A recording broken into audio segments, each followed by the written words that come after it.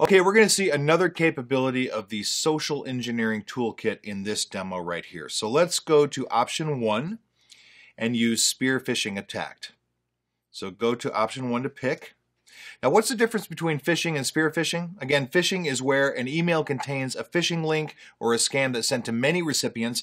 Spear phishing is spear-like. It focuses. It's an email that's sent to a particular person whose system you wish to hack or someone you want to get information from. So now this attack and set is pretty easy. You just need to use the correct options and have an email ready and a Gmail account or SMTP server for yourself. Now for the Gmail account, I recommend that we create something relatively anonymous, not the email that we use in our daily life. So for a mass email attack, go ahead and create a file format payload or create a social engineering template. Now we will use option 2, which is to create the file format. Here we have different options to use. So this is the payload that will be attached to that email. We have something for Microsoft RTF, good. We have something for PDF, and we have different things for Adobe Applet and so on. So we will use the PDF option, which you can see here is number 11. So it's a PDF with an executable embedded in it. Use your own PDF attack or built-in blank PDF for the attack. Now I'm going to use number 2. It's built in. Now, when the victim opens the attachment, it's going to connect back to our system using a payload. So let's say with reverse TCP for Metasploit.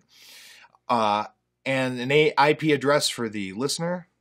Now, you want to have a public IP address if you are attacking somebody on the internet. If you are attacking a local area network, private IP will be perfectly fine. I'm going to go ahead and change the port. Give it a second. Let's finish generating the payload. And there we are, done. Okay, now it's better to rename the payload. So option 2, rename the file. Give it a name that might not be suspicious to your victim.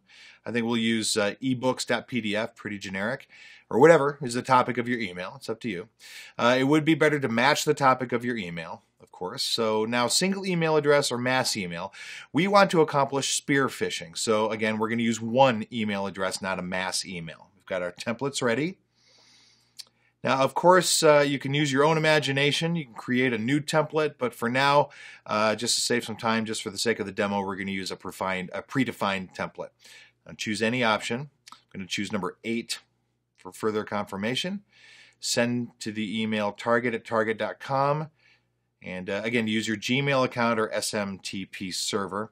I'm going to use Gmail at this point. And here's my account, hacker@gmail.com. Hit enter. Now you're going to need a password for that Gmail account for the name.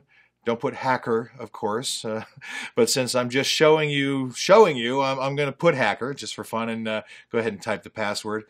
We're going to flag the message as high priority. Yeah, I think we will, and we now are all set. Now I'm not sure if the email exists, hacker@gmail, and I just typed rubbish for the password, so it will not connect for now and send the email, but it just shows you how we can do that. This is what you have to do to create a Gmail account. Now, actually creating a Gmail account that is not known to everyone, or you did not use it for your regular email, but you can use it freely for this type of phishing email. It's unable to connect to the mail server, and that's totally fine. So it's not the internet issues, the password is wrong, so you're good to go here. Now, once SET delivers the email, you should start the listener. When the victim executes the attachment, you want to get or catch his connection to your system. We are starting Metasploit, and then you wait for the victim to connect to our computer. And that's really it. That's all you have to do. We're set. Hey, Jeff, I just wanted to add one thing there to what you were saying. Mm-hmm. Hackers can easily steal your data with legitimate applications downloaded from unofficial sites. Mm-hmm. Now, these applications work properly when they're installed, except that they contain spyware that sends the credentials used to perform the installation back to the hacker. That's something to consider there. Yep, thanks.